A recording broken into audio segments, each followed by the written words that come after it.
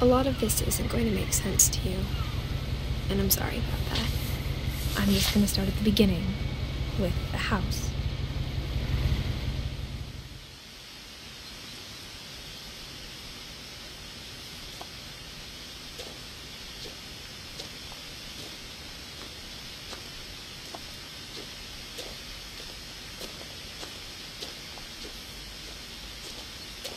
I lived here until I was 11.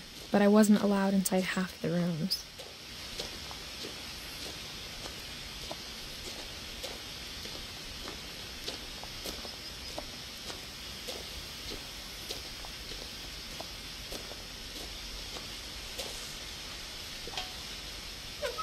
Inside the mailbox were bills from 7 years ago, marked urgent, open immediately.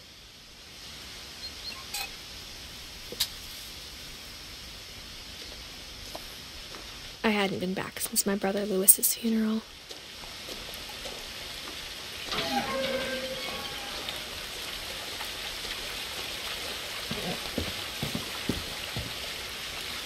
In her will, my mother left me a key, but didn't tell me what it unlocked. Maybe she thought I'd know, or she thought that the mystery would be enough to bring me back.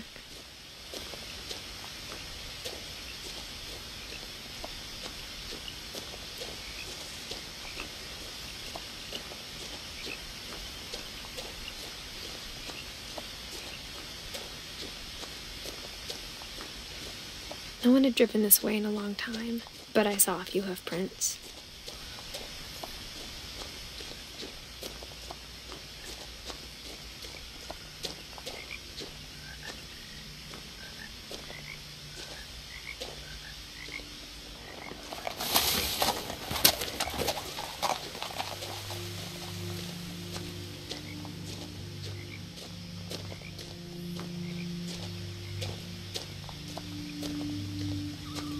The truth is, even after I inherited the house, I never thought I'd come back to it.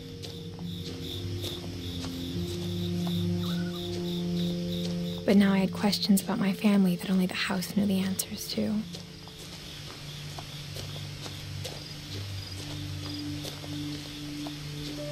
The house was exactly like I remembered it, the way I'd been dreaming about it.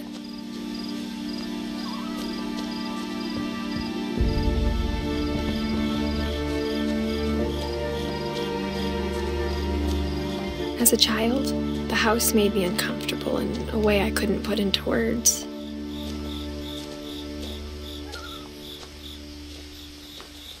Now, as a 17-year-old, I knew exactly what those words were. I was afraid of the house.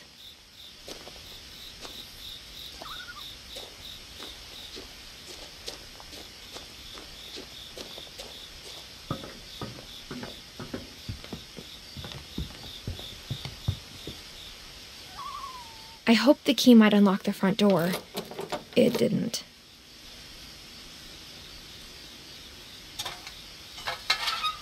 Looking in, I felt like the house itself had been waiting for me.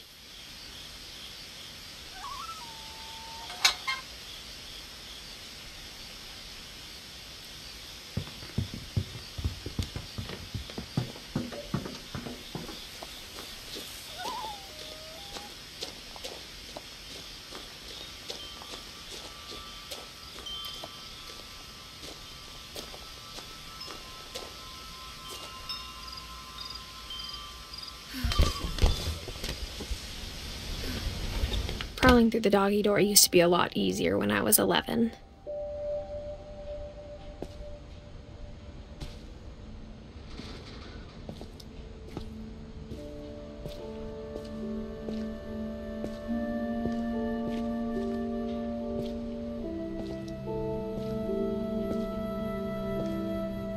The power had been turned off the night we left.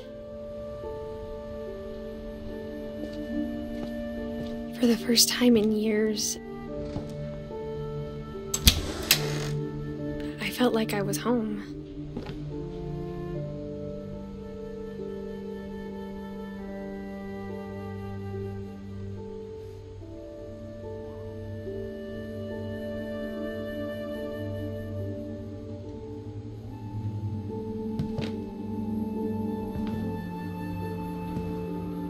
But instead of a family, there were just memories of one.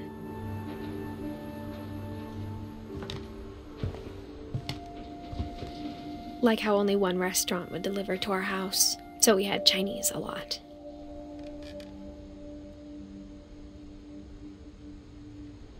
Or how after Louis started working at the cannery, we all got sick of eating salmon. Except our cat, Molly.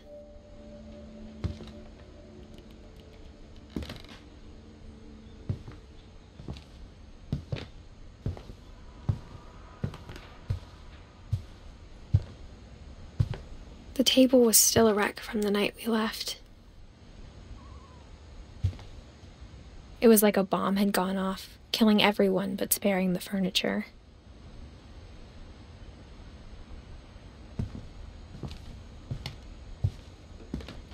Nothing in the house looked abnormal. There was just too much of it, like a smile with too many teeth. Even the fireplace had a story. Edie told me the bricks came from the original house, after it sank.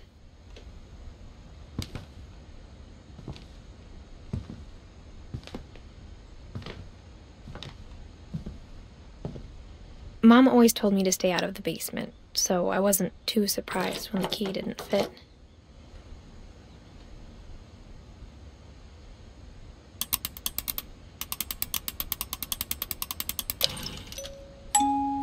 Great-Grandpa Sven built a music box for Barbara, along with the rest of the house.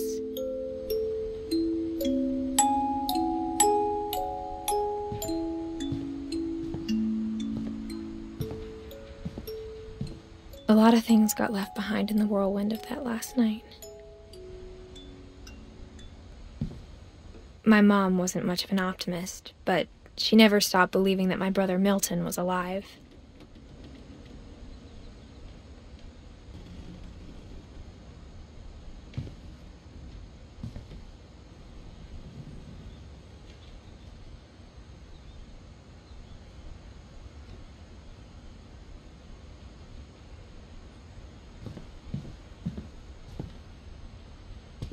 After Milton disappeared, Mom sealed up all the bedrooms. Then Edie retaliated and drilled peepholes.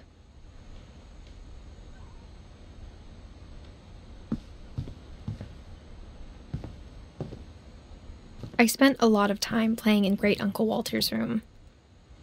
I think my mom sometimes regretted not sealing it up.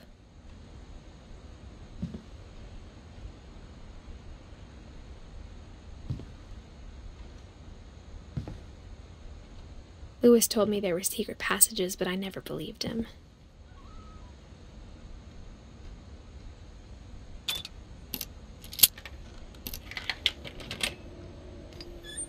Turns out, my mom was really good at keeping secrets. Now it was time to find out what my mom had been afraid of.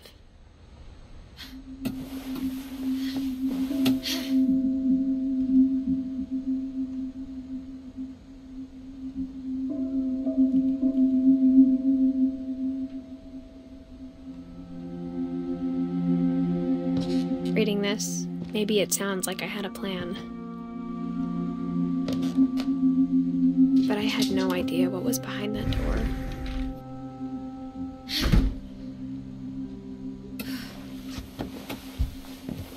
Just like I had no idea where all this was gonna lead.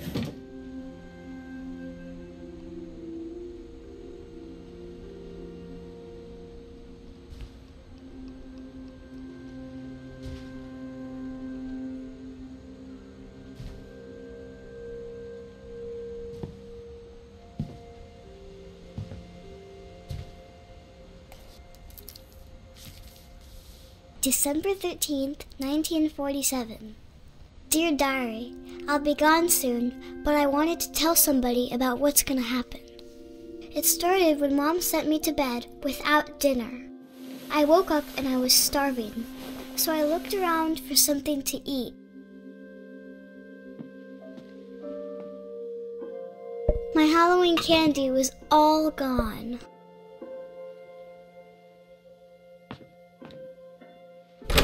Mom, can I come out now?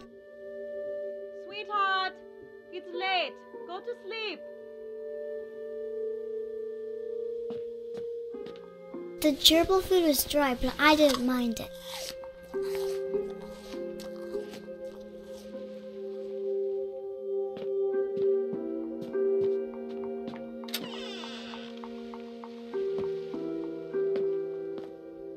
I kept eating and eating.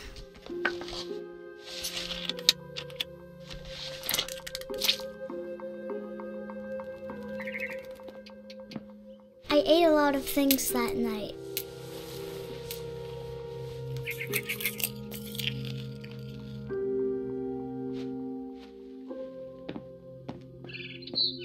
Then I heard chirping outside my window. It was a barn swallow going back to her nest. I reached out for her.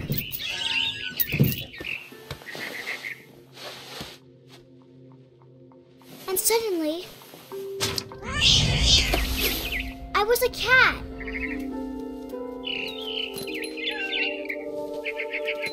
I tried to be quiet, but the bird was really scared.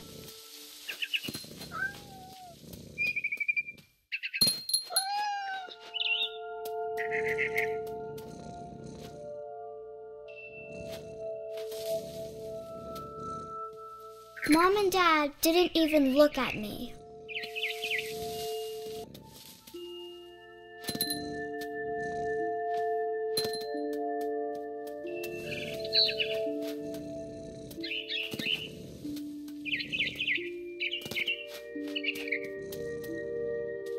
I jumped and I almost got her.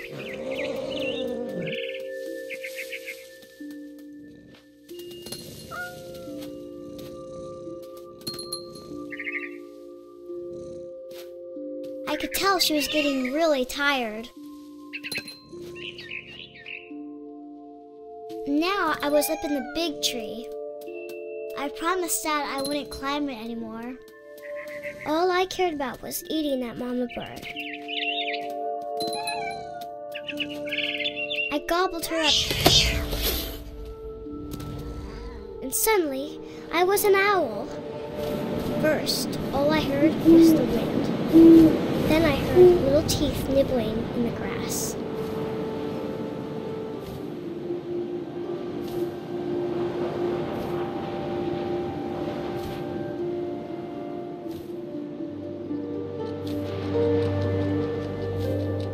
Rabbits.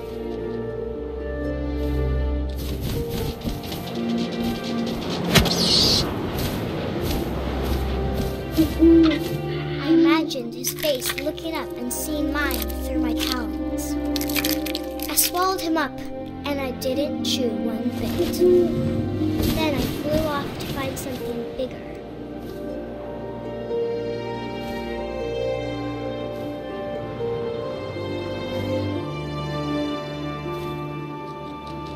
A mama rabbit.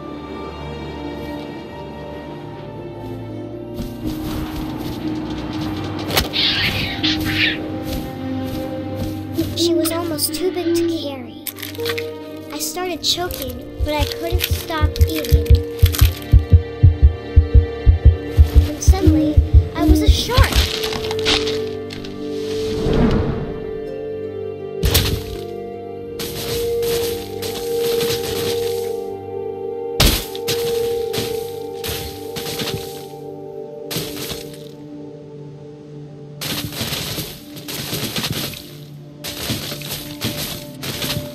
I rolled off a cliff and into the ocean. Now, I was hungrier than ever.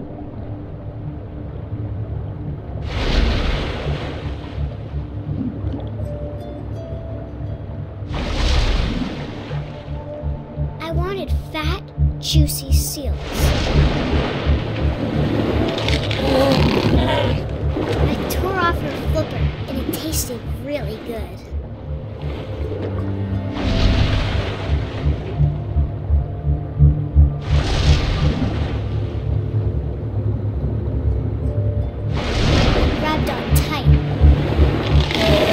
so hungry, I jumped out of the water.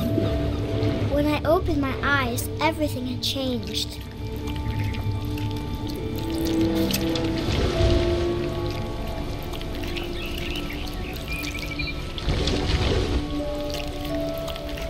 Now I was a monster, and I smelled people everywhere.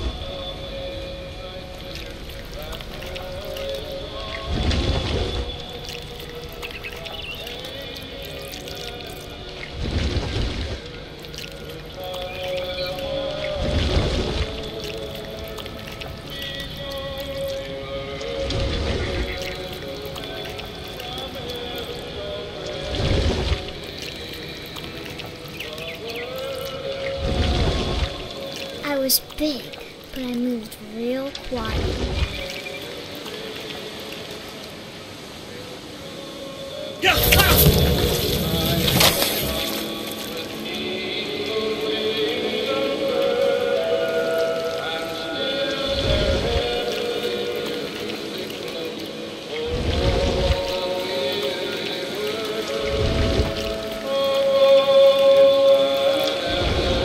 I wanted to stop, but also I didn't.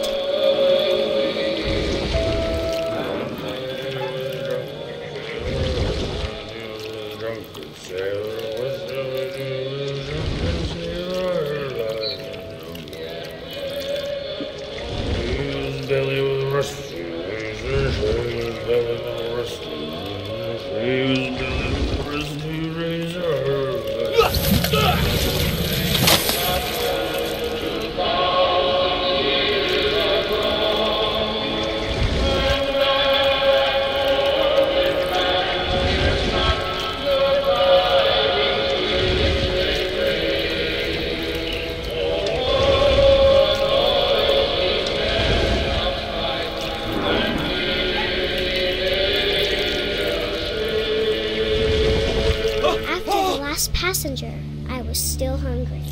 And across the water, I smelled something new. Something I had to have, so I swam towards it.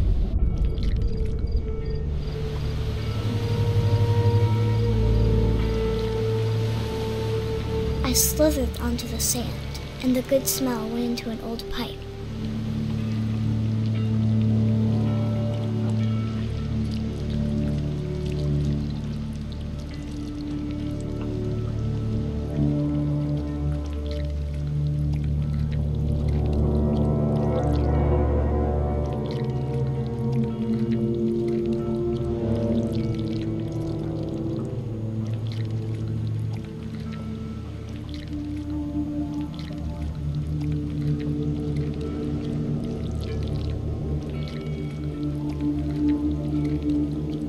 I got closer and closer.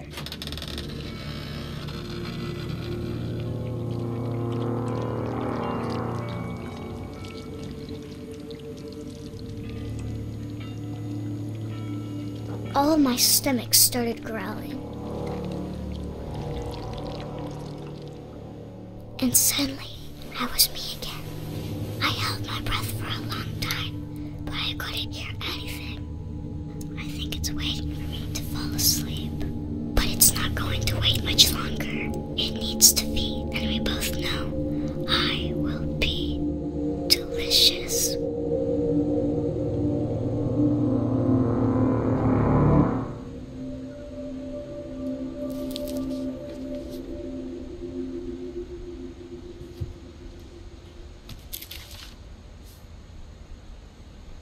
I'm not sure if I believed all of that, but I'm sure Edie would have.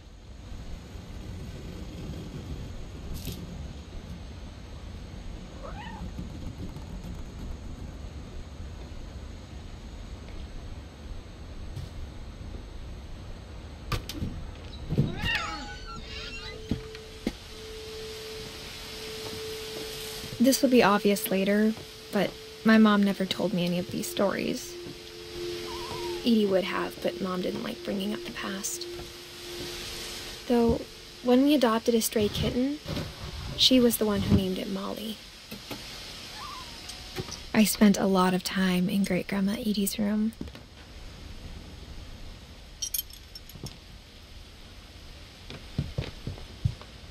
We got along, and it was a good place to hide from my mom.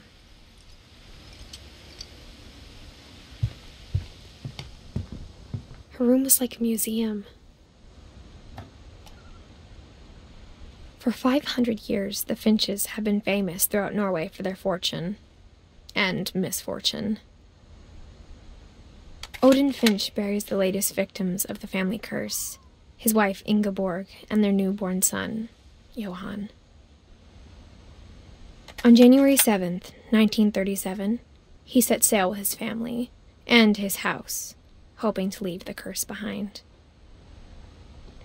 But 40-foot waves off the coast of Washington send the house and Odin to the bottom of the sea. Odin's daughter Edie, with husband Sven and baby Molly, step ashore on their new home, Orcas Island. Edith Finch is the first to be buried in the new family cemetery. His daughter Edie is already dreaming of a new Finch house.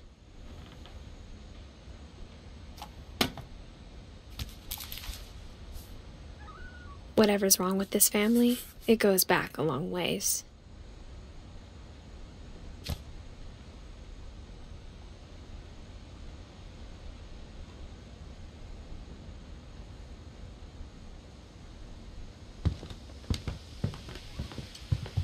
When Edie told people Sven was killed by a dragon, she could also have said he was building a dragon-shaped slide that collapsed.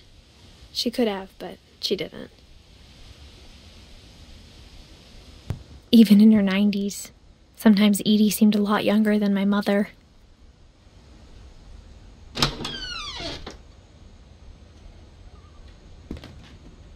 The only trace Grandpa Sam's first wife Kay left on the house was the pink bathroom. It was a pretty big trace.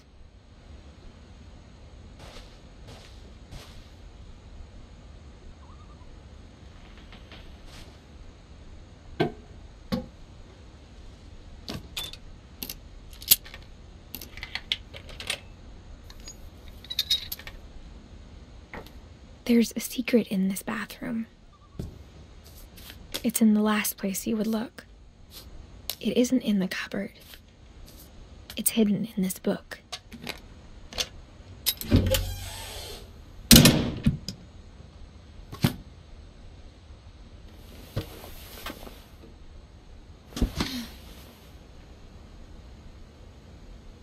Sven gave Sam an old camera he'd refurbished. He never put it down.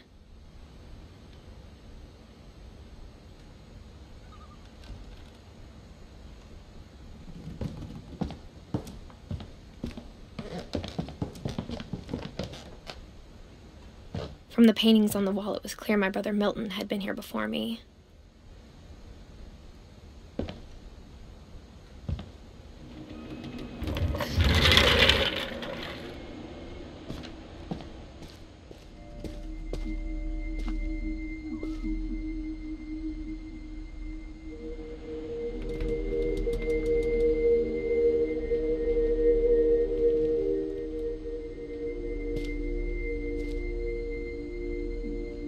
I knew Grandpa Sam had a twin.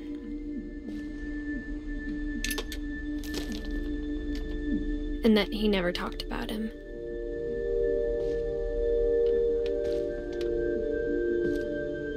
I guess my grandpa didn't like history any more than my mom did.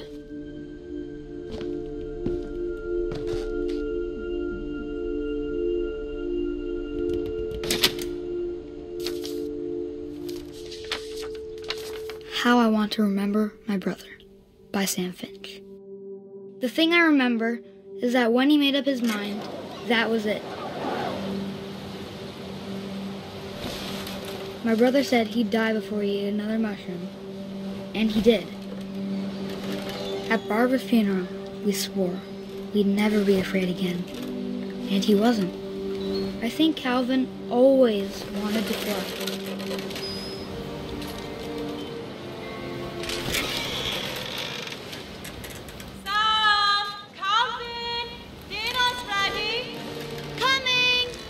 But that day, he finally made up his mind to do it. I told him going around was impossible. Maybe if I hadn't said that. Calvin, I'm not gonna tell you again. Maybe if the wind hadn't picked up. Then maybe he'd still be here. But I doubt it. I think he'd already made up his mind. That's what I want to remember about my brother.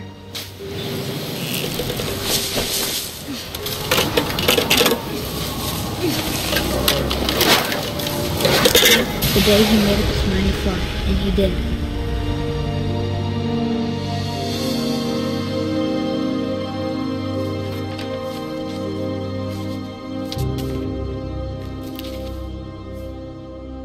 Calvin's story felt strangely familiar. When I was younger, I remember trying to do the exact same thing.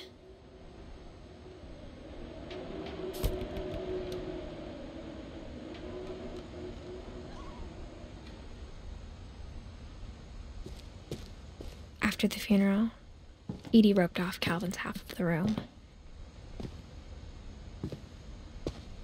Mom said Grandpa Sam enlisted at 18 and never set foot in the room again.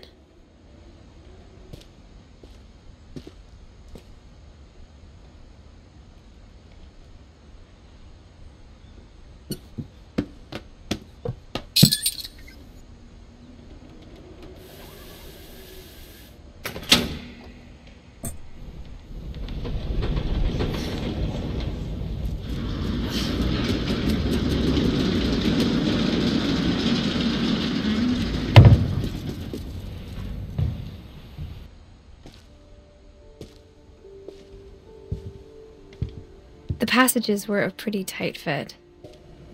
They'd obviously been built for smaller hands and bellies.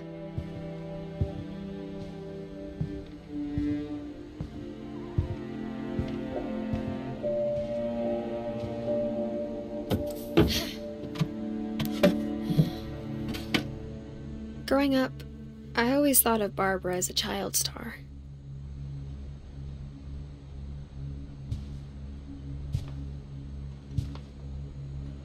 I never thought about how hard it must have been for her afterwards.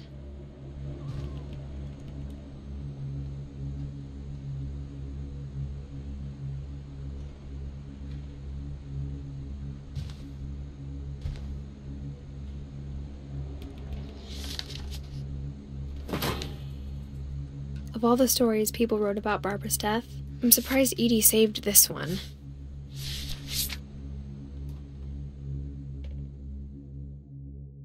Old Jack here with another ghastly tale inspired by America's most unfortunate family. I'm calling it The Surprise Ending of Barbara Finch. As a child star, Barbara was famous for her scream. Now at 16, she was all washed up. A has-been. But in a lucky break, she'd been asked to perform her signature scream at a local convention for monster movie fans. It was just the boost her career needed. Unfortunately, her scream hadn't aged well. Getting better. I think you just need the right motivation. Her biggest fan and current boyfriend, Rick, was about to demonstrate when... Now that was a great scream. It was Barbara's father, Sven. He'd slipped into a table saw and had to be rushed to the emergency room. So Barbara got stuck babysitting her youngest brother, Walter. Her convention comeback was cancelled. Okay, I'm hearing frustration, but I'm not hearing terror. What if I tried... A gang of hoodlums in Halloween masks have been terrorizing Orcas Island tonight. Police are urging residents to... That came from the basement. You're right! Also, I loved your delivery on that. Why is your basement door locked? Because my dad likes making puzzles and secret passages. There's a key hidden in the music box. The secret is to keep winding and winding until finally the key pops out. Thanks, babe. I'll be back in a sec. 20 minutes later, Rick hadn't returned.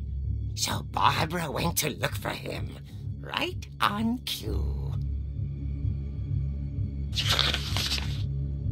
She reached for the music box. And as she wound the key, she listened for Rick, but the house was silent.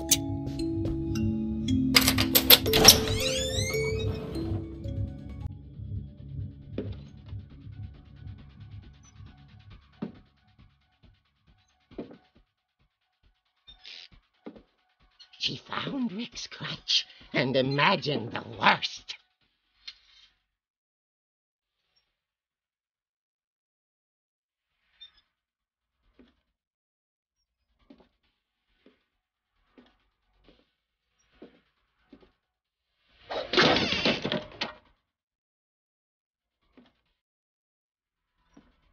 The gang's leader is the infamous Hookman killer, Dr. Carl Hamill, who impaled and then ate his family 10 years ago tonight.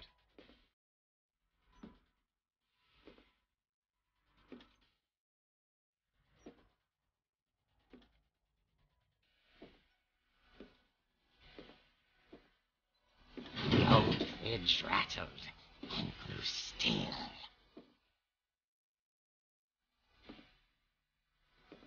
Oh dear! Oh! Rick? Barb, relax. I was just trying to scare you to help you find your scream. Well, I'm not scared, Rick. I'm furious. Then act furious. All I'm getting from you now is that you're hurt and confused and She threw him out, but she kept a little something to remember him by. Barb, have you seen my other crutch? And she was still holding it when she fell asleep watching the late picture show. Hours later... Barbara! Walter, what's going on up there? Ah!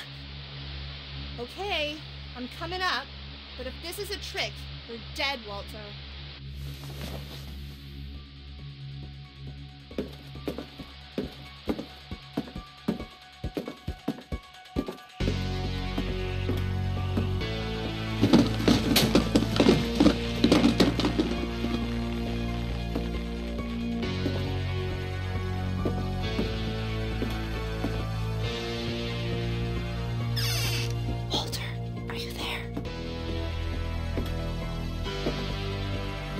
Walter had vanished, but his bedside radio was still on.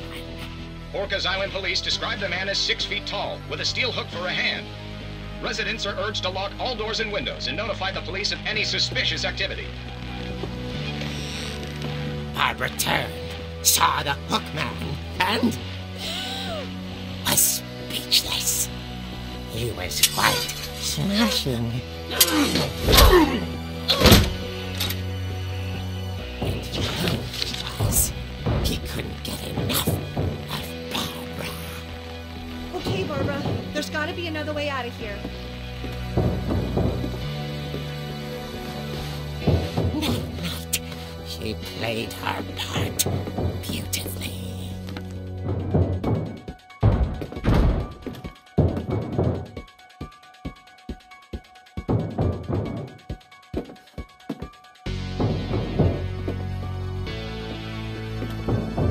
Molly's door hadn't been opened in years. The hinges groaned.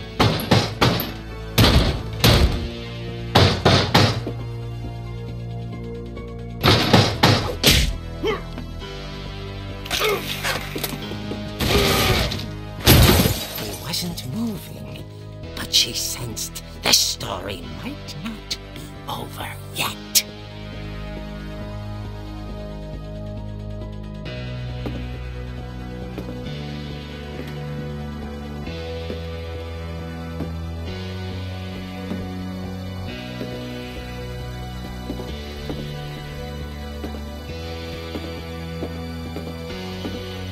The hookman had vanished.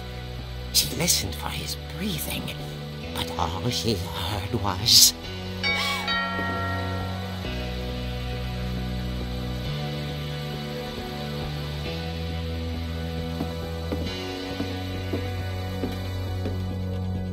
Someone at the door was dying to speak to young Barbara. At the door, she heard whispering. It was coming from inside the house.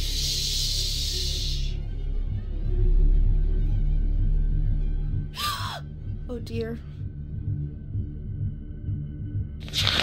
The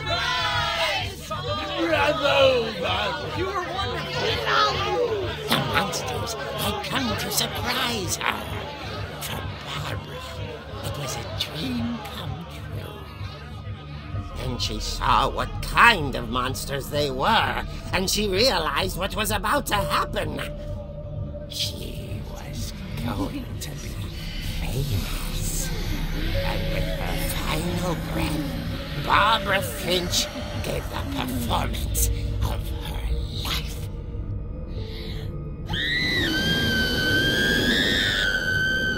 I wasn't there myself, but I hear Barbara was magnificent.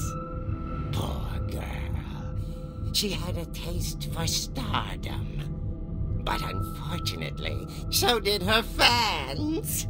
Of course, the police blamed it all on poor Rick, who disappeared the same night. And little Walter, hiding under his bed the whole time. He took it all pretty hard, but that's another story. As for Barbara, tucked inside the music box was all they ever found of her. Her ear. Now that's what I call a real eerie tale.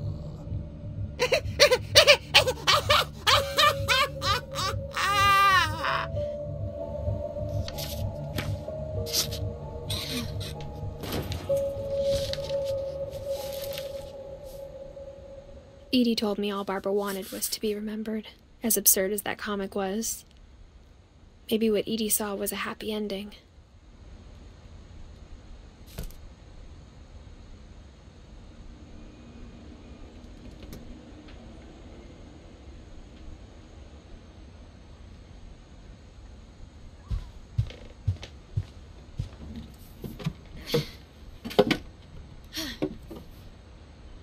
I guess now I know why Mom didn't like me playing with the music box.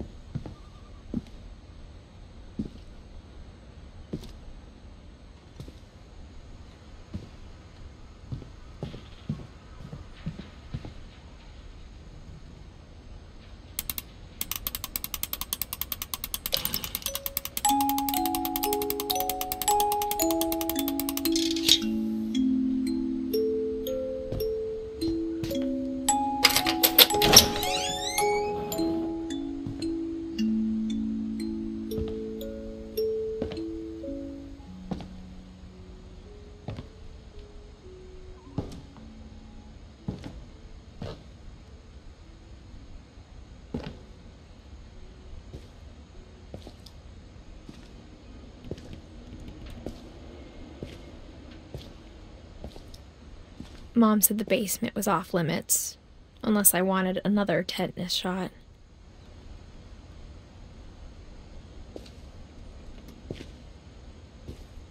I saw Edie sneak down to the basement once, carrying packages.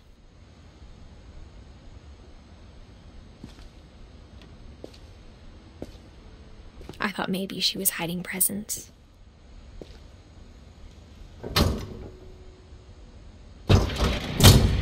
It turned out she was hiding a lot more than that.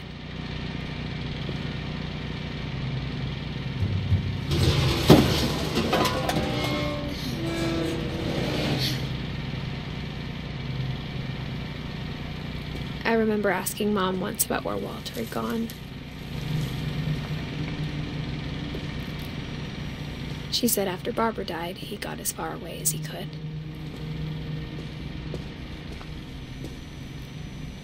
If there's a pattern in all these stories, I think it's that none of us has gotten very far.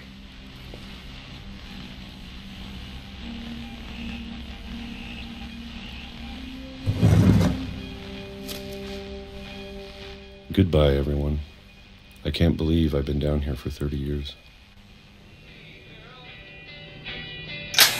On that first day, after the shaking started, I didn't think I'd survive the week.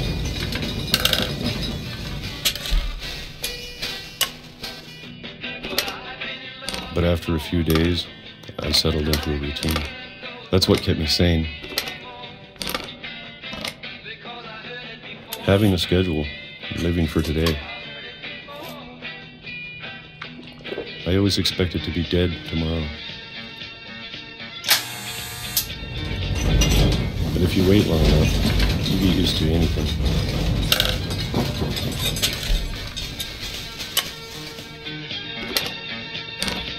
Even a monster on the other side of the door starts to feel normal. Almost friendly.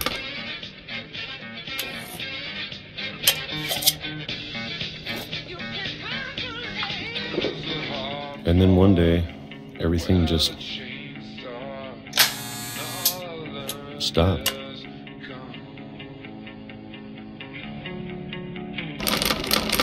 Whatever that thing was, it was gone. Maybe it got tired of waiting. Or maybe I just got tired of being afraid.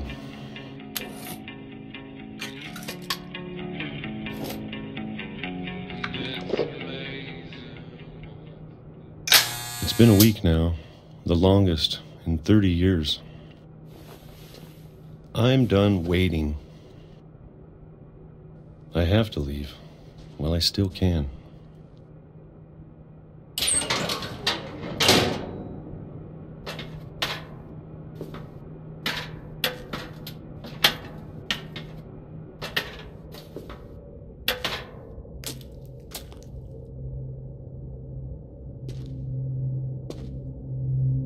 I know it's out there somewhere. Whatever killed Barbara and Molly and Calvin. Maybe this is all a mistake. But I need to stop living the same day, even if it kills me.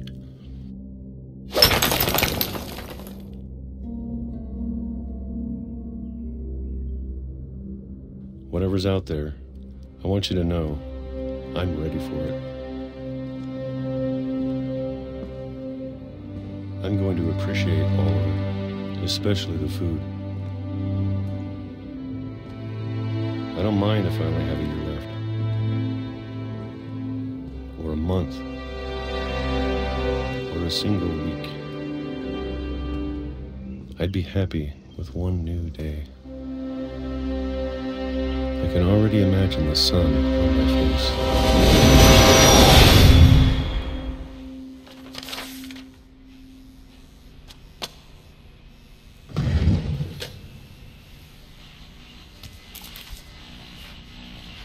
Walter died when I was 6. I can't believe my mom never told me he was down here.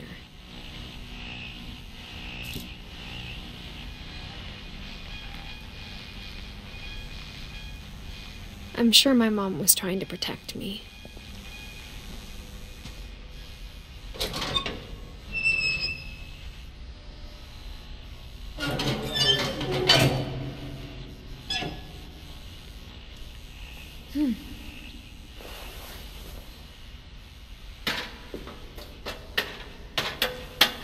Maybe she was afraid I'd end up like Walter. But if she never told me about an uncle under the house,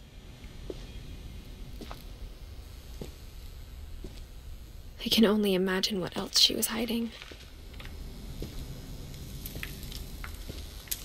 I don't want to make the same mistakes she made. trying to bury something that's still alive.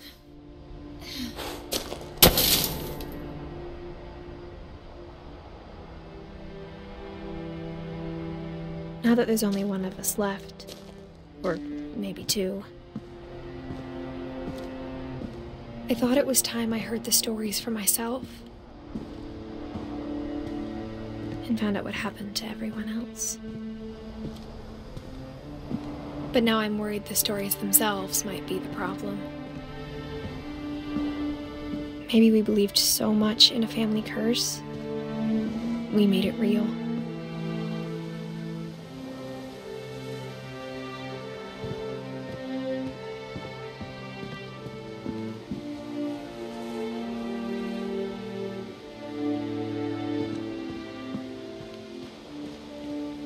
I don't know if I should even be writing this.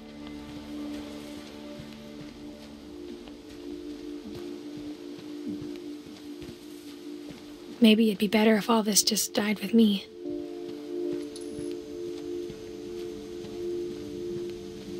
But I thought you should know about your family.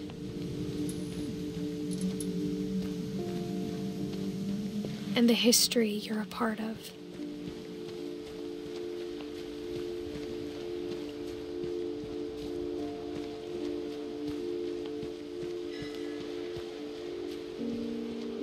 Though to be honest, I feel as lost as you probably do right now. I think the people in these stories believed them, for what that's worth.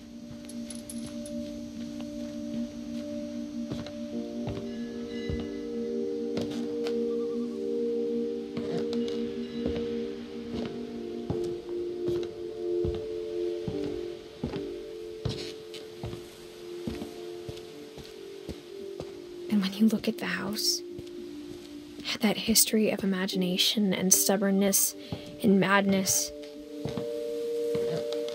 any of it seems possible.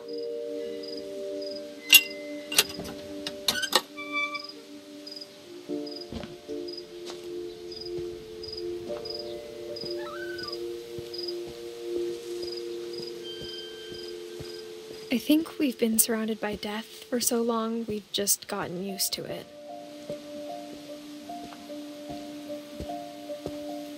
What kind of family finishes building a cemetery before starting the house?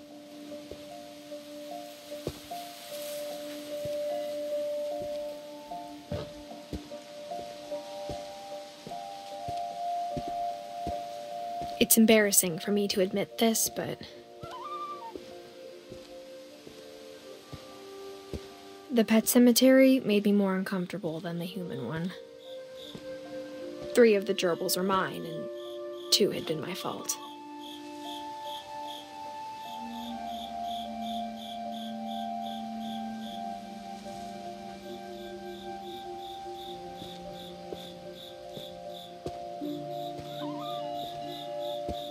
Sven built the house, but it was Edith who designed the cemetery.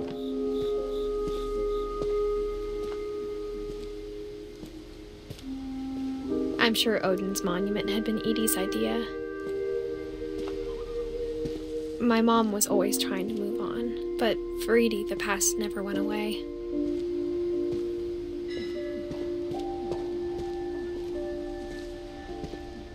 She could see it poking out of the water at low tide.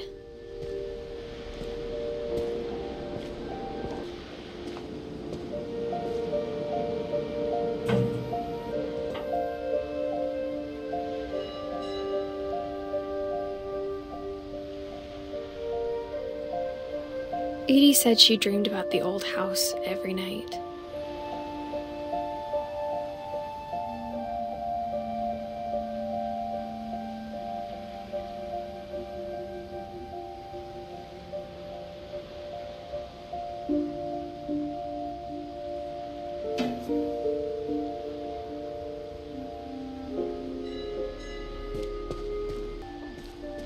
Edith's side was always easier for me to understand. But the older I get, the more I can see where my mom was coming from.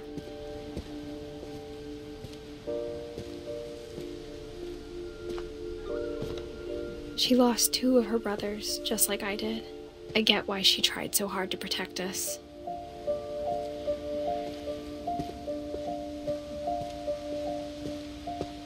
There's so many things I wish I could ask my mom now.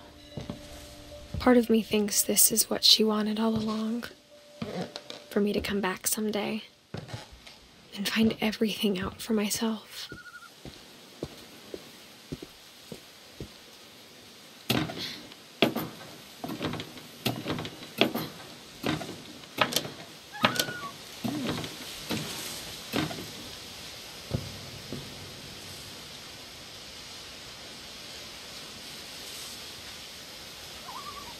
But looking back on it now,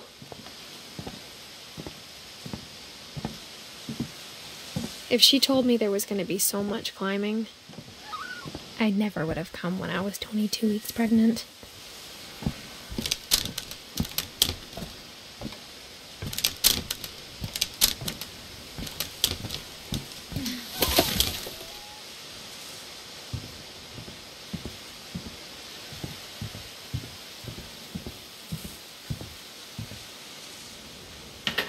I never met Grandpa Sam, but I think he and my mom had a lot in common.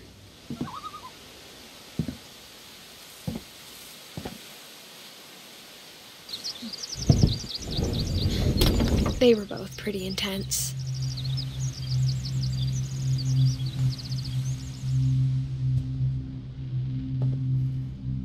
Sam spent his life shooting photos, but Mom said he got nervous being in front of the camera. I guess we're all afraid of something.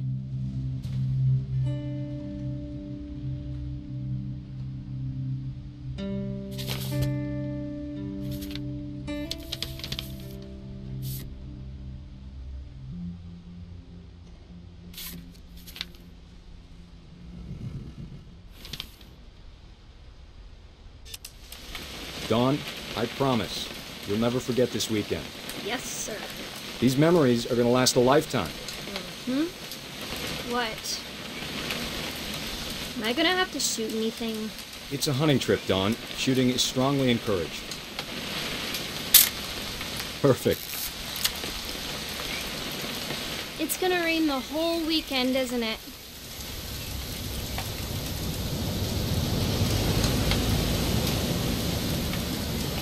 I will never forget this weekend, Dad. That's the spirit. Smile, Dawn. Okay, got it. I'm gonna take some pictures, okay? Just be careful.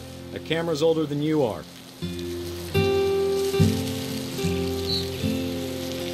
Definitely should not have drunk all that coffee. You're right, Dad. It's starting to clear up. Still freezing, though. Nothing quite like being outside. Hey! That's a keeper. I'm just saying, I'm not always gonna be here, Dawn. You'll need to remember this stuff, if you want to survive. I'll be fine, Dad. You know who else thought he was gonna be fine? Some guy who died. Dawn, I'm being serious. I know, Dad. You're always serious. Doesn't being out here make you want to chill out? Well, to tell you the truth, I haven't been out here in 20 years. Dawn, don't you think you could find something more interesting to photograph?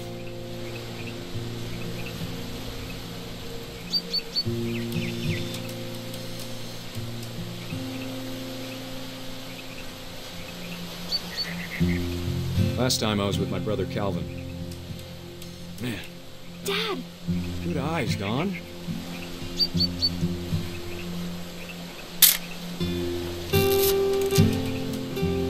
Before you take the shot, let me get a picture of you.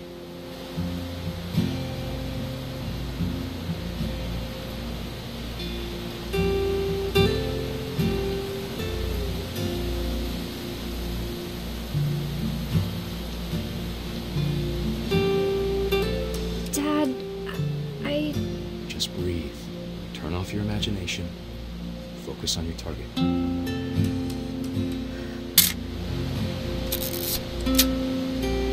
me get behind you.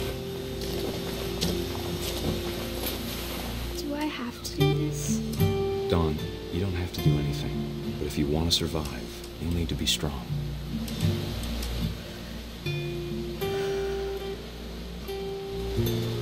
Keep yourself squared up, elbows down, like we practiced, whenever you're ready.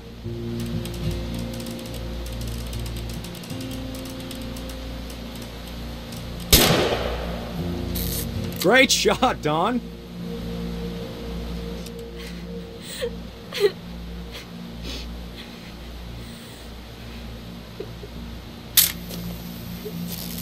I'm proud of you, Dawn. Always remember that, okay? Dad, it's twitching. I think That's it's totally normal, Dawn. Just focus on the camera. Try not to think about— Dad!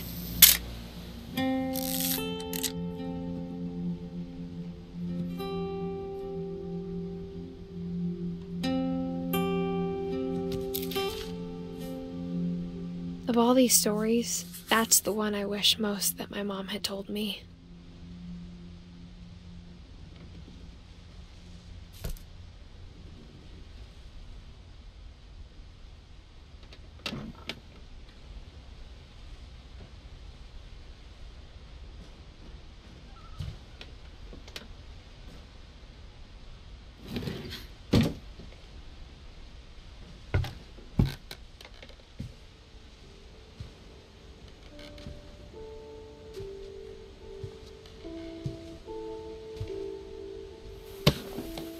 After Sam died, my mom and Edie got really close. They'd both lost a lot.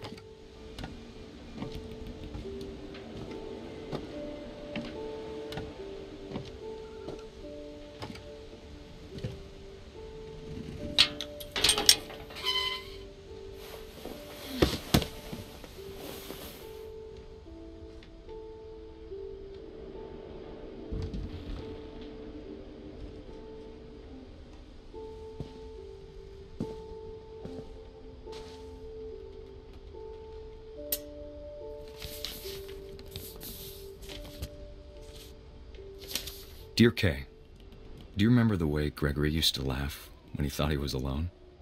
Like something funny was happening, but only he could see it. I think he saw things the rest of us don't.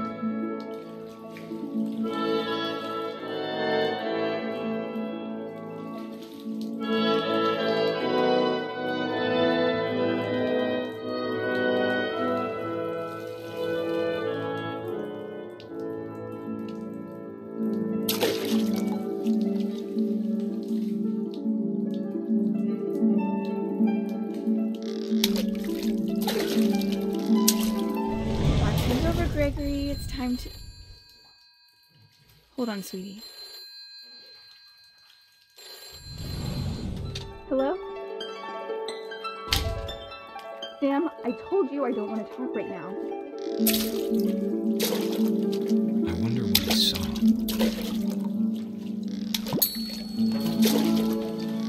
What his world was like.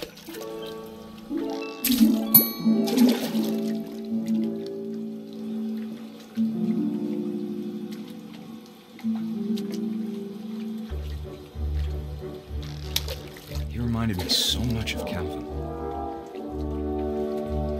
Lost in his imagination.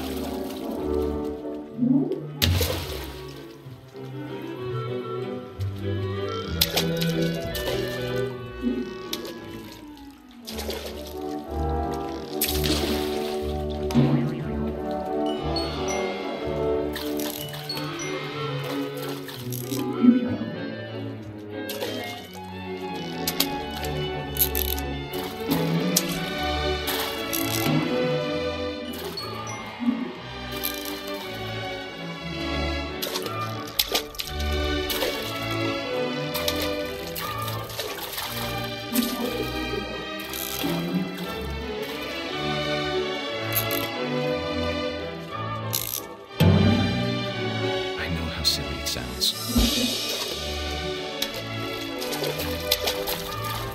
But I worried about a baby being too heavy. But I could feel him slipping away. Sorry about that, Gregory. I know you did everything you could.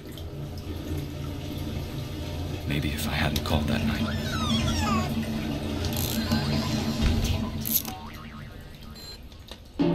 I don't want Gregory to hear this.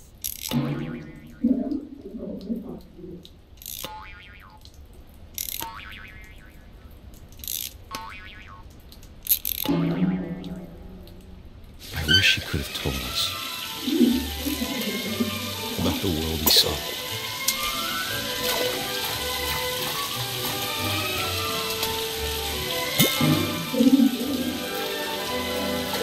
There's so much I don't understand about Gregory, about everything.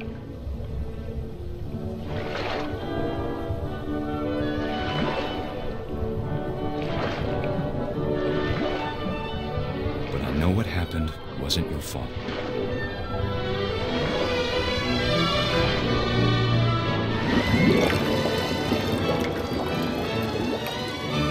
I'm sure he's happy. And he'd want you to be happy too. Good luck, Kay. Love, Sam.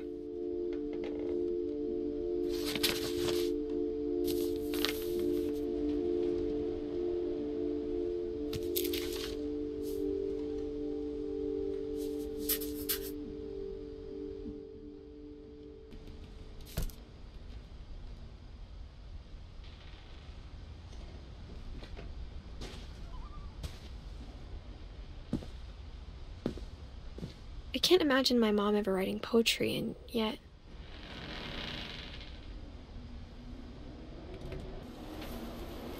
A poem for Gus, who always said the wedding was a bad idea. Our father never hit us kids, at least not very hard, before the day my brother said with teenage disregard that he'd be dead before he'd see a wedding in our yard.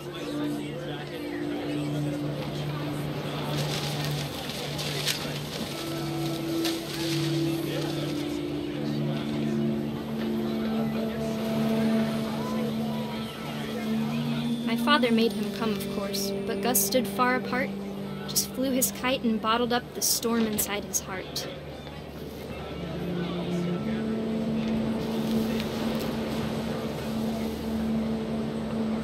I tried to talk him out of it, but though he'd never met her, "We don't need a stepmom," were the words that I now pronounce you husband and wife. You may kiss the bride.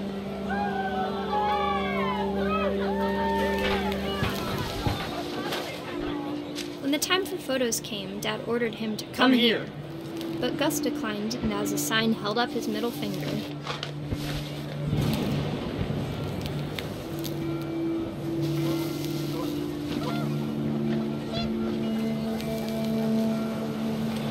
The wind picked up, and panicked geese appeared and quickly went.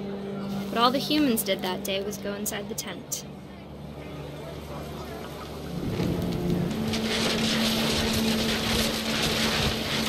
The rain came down in buckets then, but no one seemed afraid that nature might destroy the tent our dad had crudely made.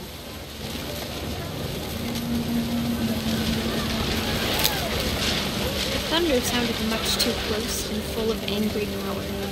But all my father said to this was, "Make the music louder."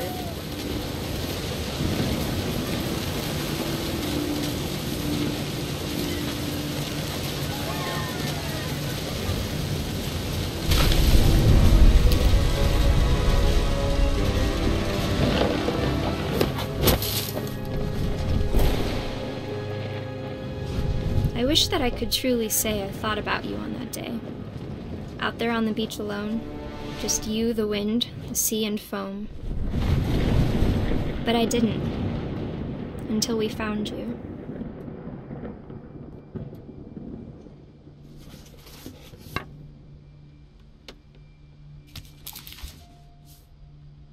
She never talked about him, but Mom told me once if I was a boy, they were going to name me Gus.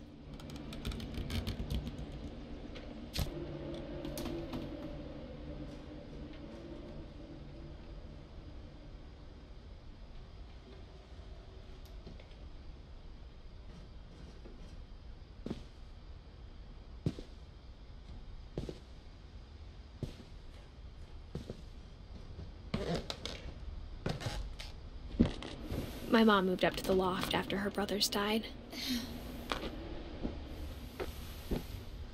At the time, it was as far away as she could get.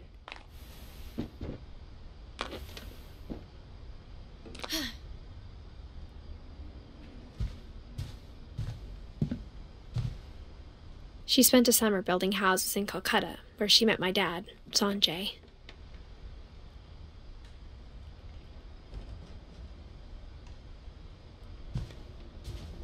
Religion was another thing my mom never talked about, but I think it helped her a lot after her dad died.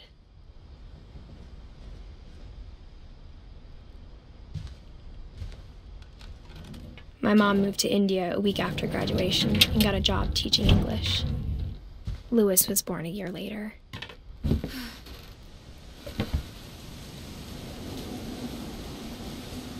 When my dad died, I don't think Mom knew where else to go. I'm sure Edie was happy to have her back. And to see kids in the house again.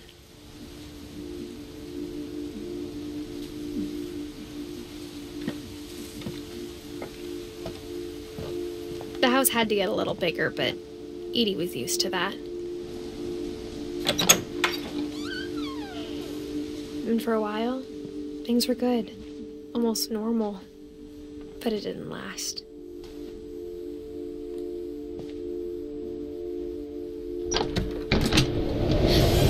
The beginning of the end was Milton's 10th birthday, when Edie gave him a castle.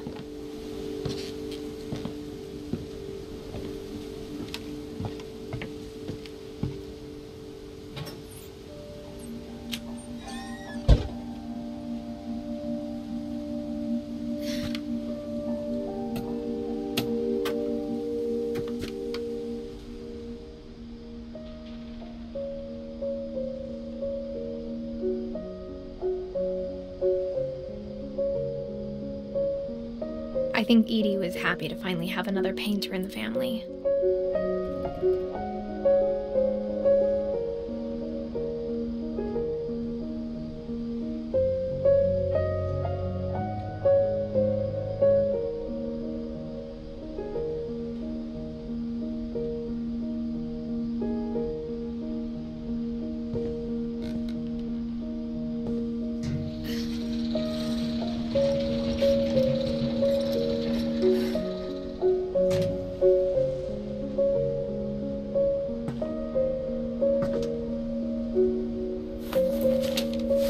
Milton Finch in The Magic Paintbrush.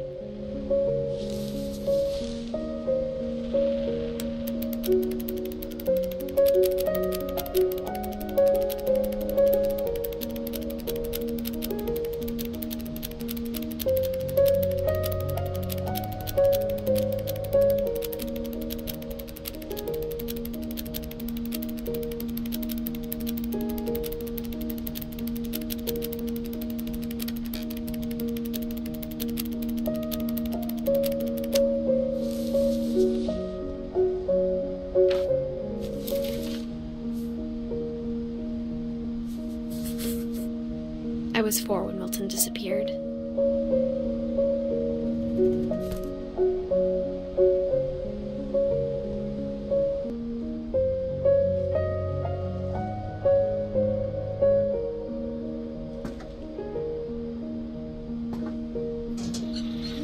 Mom spent months searching for my brother. Then she sealed the doors.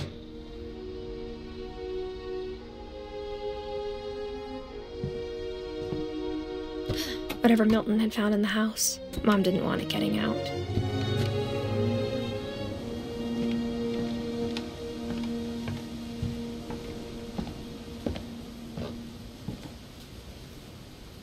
Mom definitely blamed Edie, but I think Louis blamed himself.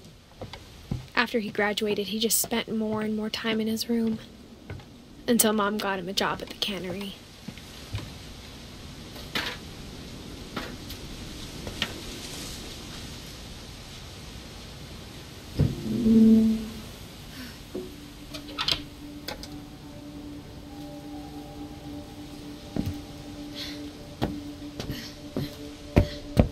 Louis's room smelled very, very familiar.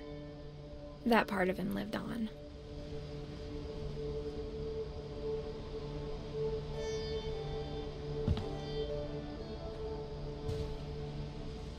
Louis and I spent a lot of time playing games together, but he was surprisingly bad at them. He died a lot.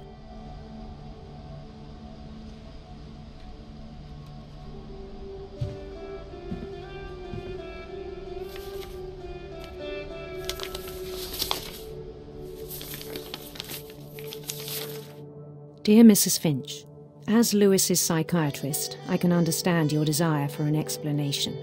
As I see it, the trouble began in January, shortly after we convinced your son to seek treatment for substance abuse. Newly sober, I believe Lewis first noticed the monotony of his daily life.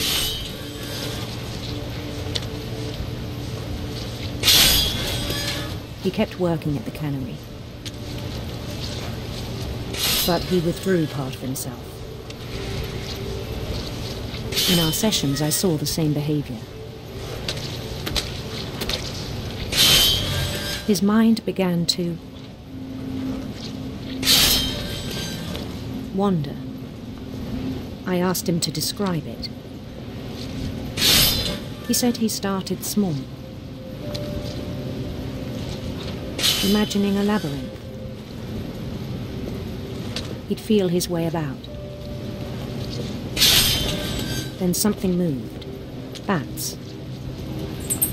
And toads. And things that have not names. He knew it was all in his head.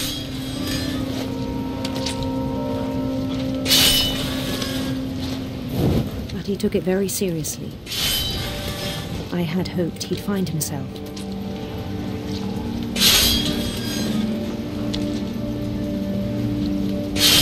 But he found something more.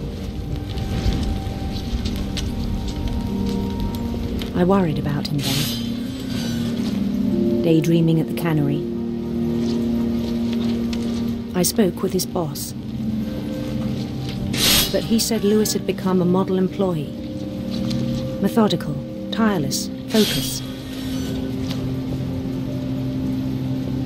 Like a whole new Lewis. So I let him go on.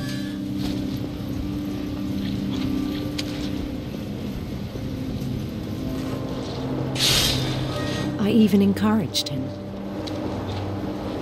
It seemed very promising at first. He told me he'd made a new friend.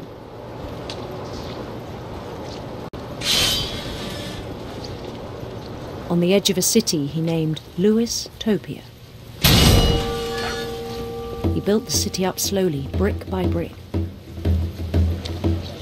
Then he made musicians.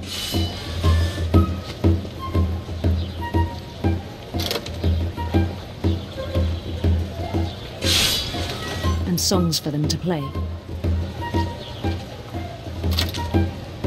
He talked about starting a band.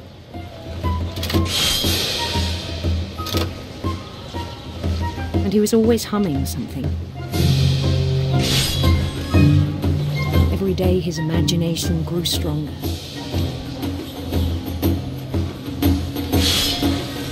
He no longer spoke at the cannery. But his chopping was as reliable as ever. Then one day it struck him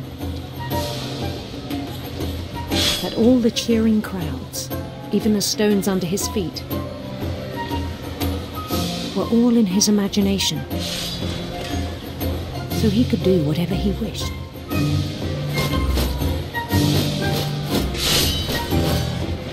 He held an election for mayor. And he won. They begged him to stay, but his mind was already wandering. It became a game for him.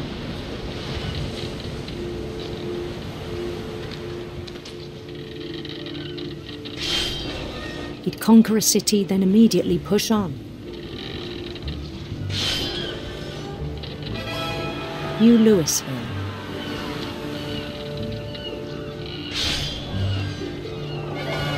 St. Louis. He started drifting away from our reality.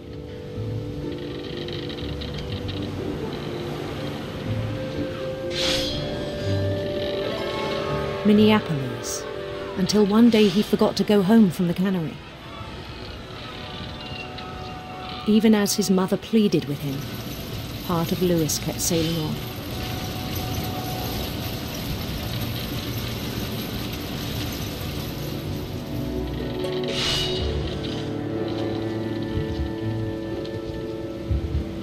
In Lewisburg, he heard rumours of a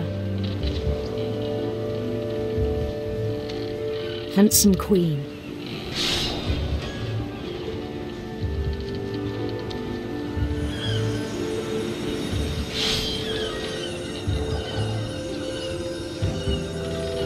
The queen was on her own quest for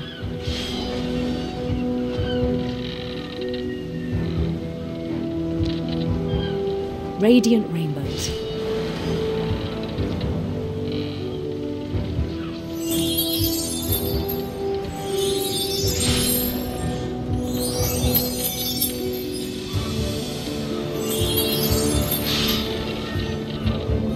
He followed the sound of her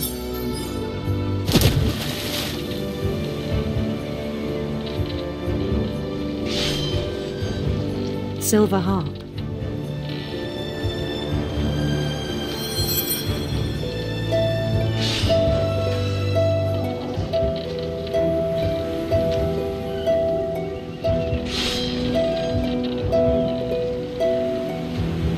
His chase led him to a golden palace east of the sun and west of the moon. Even then, his logic remained sound.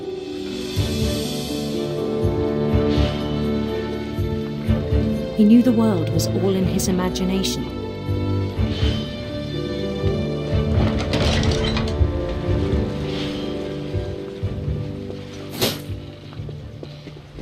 But he was so proud of having created it.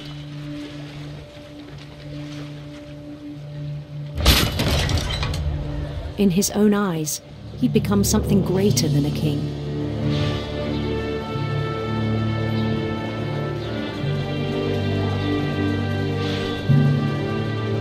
For someone who'd never known success in the real world, I think it was overwhelming. And then it struck him that the real Lewis was not the one chopping salmon, but the one climbing the steps of a golden palace.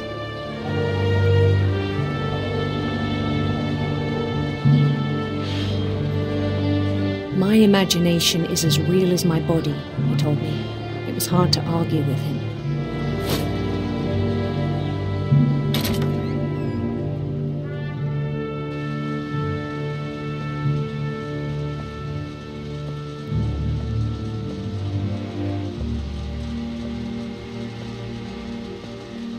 He began to forget the world we know.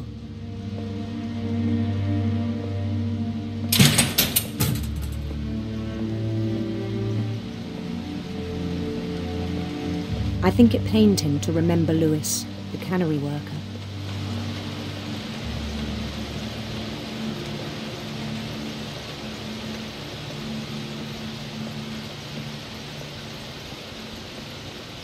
He began to despise the man with a royal contempt.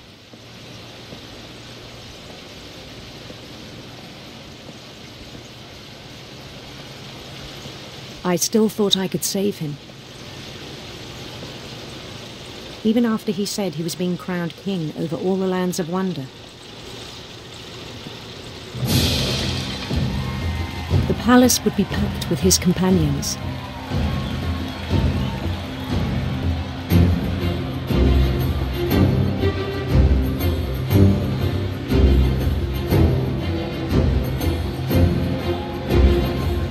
Including the wise Calico who'd insisted on inviting him.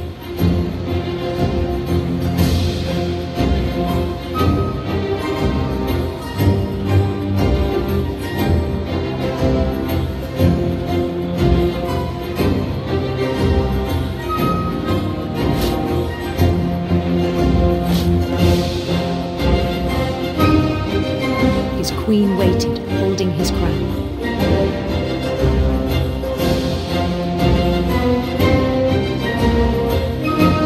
There was only one thing left to do.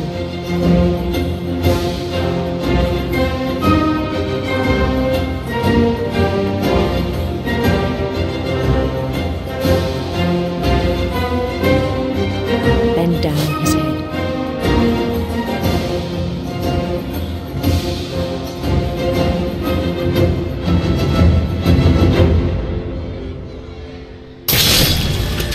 I think you know. Mrs. Finch, your son was a kind man who will be missed by all of us who knew him.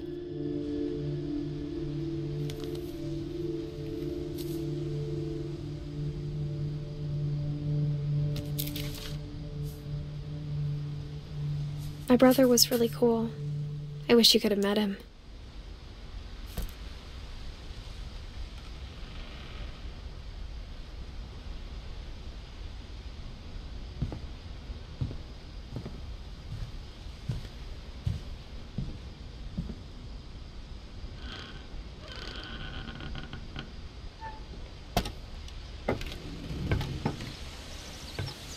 On the way back from Lewis's funeral, my mom told me to start packing. She waited until the day before we left to tell Edie.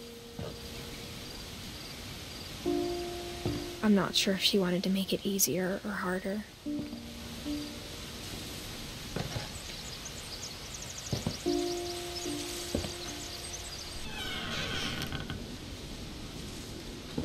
I wish we'd stayed.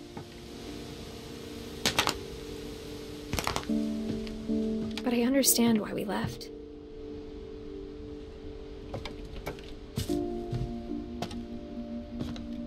My mom ended up leaving everything behind.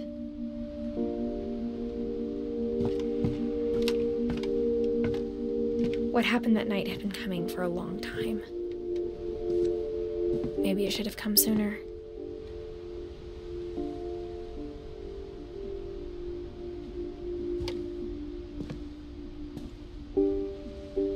But it had to end one way or another.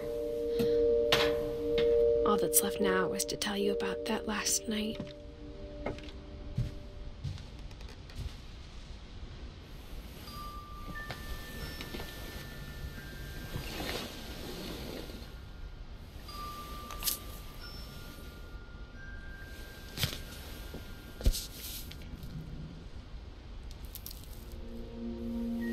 That whole last day, Edie just watched us pack and didn't say a word. Until supper, when she raised her glass and said, "To our final night together, and all our final nights apart." Grandma, you know what I said about alcohol. Some of your medications are very Edith, specific. I left a present for you in the hallway. Why don't you go open it? The grown-ups have to argue now. I'm sorry, you're right. We're all leaving tomorrow. Let's just enjoy our last... I'm not leaving. Edith, you're excused.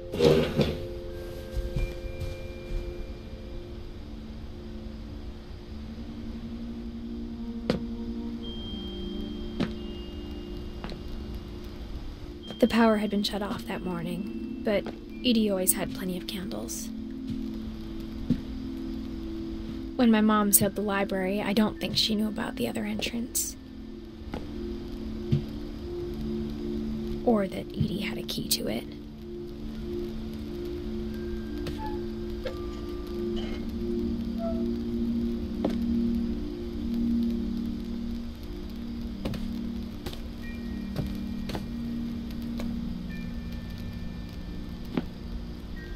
That thing you're afraid of isn't going to end when you leave the house.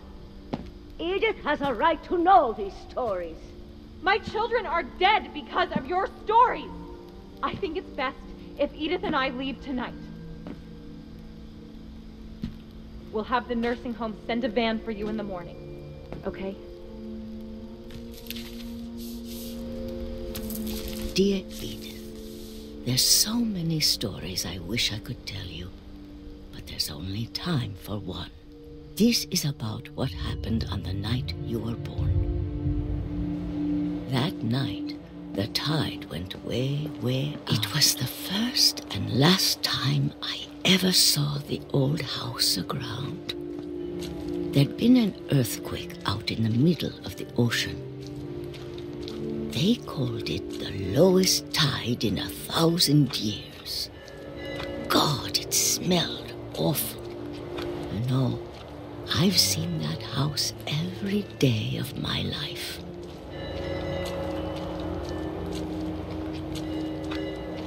I never thought I'd go back to it. When the fog rolled in, I lost my way.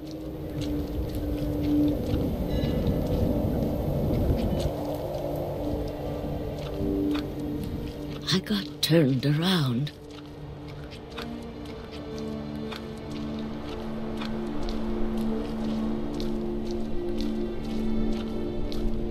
I started seeing things.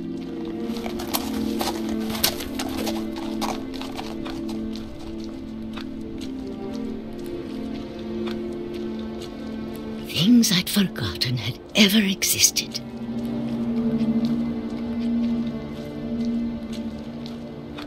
But when I saw them, they felt like old friends. That night, a lot of things came back to me. Or maybe I came back to them.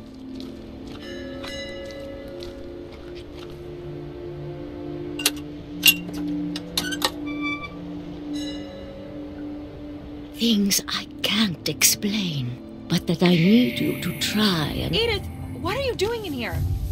It's mine. Edith! Mom, you're gonna rip it! Let go! I kicked and screamed, but Mom dragged me to the car. I never saw Great-Grandma Edie again. The next morning, the band came to pick her up, but she was already gone. After that, we moved around a lot.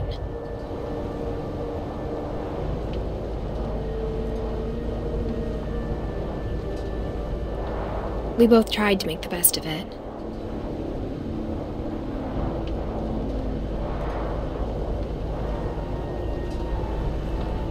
A few years went by.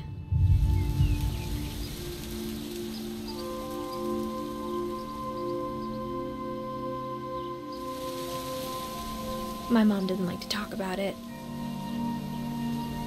but she started getting sick a lot. The rest happened pretty quickly. She got better for a while, and then she didn't.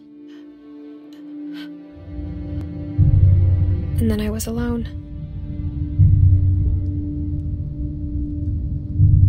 The last Finch left alive.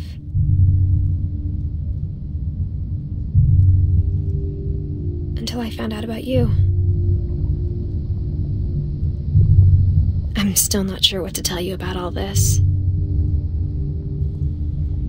If we lived forever, maybe we'd have time to understand things. But as it is, I think the best we can do is try to open our eyes. And appreciate how strange and brief all of this is. This journal was supposed to be for you. But now I hope you'll never see it. I just want to meet you and tell you all these stories myself.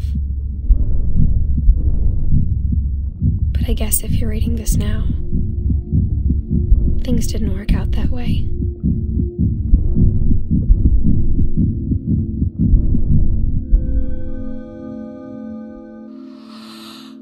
This is where your story begins. I'm sorry I won't be there to see it. It's a lot to ask, but I don't want you to be sad that I'm gone. I want you to be amazed that any of us ever had a chance to be here at all. Good luck.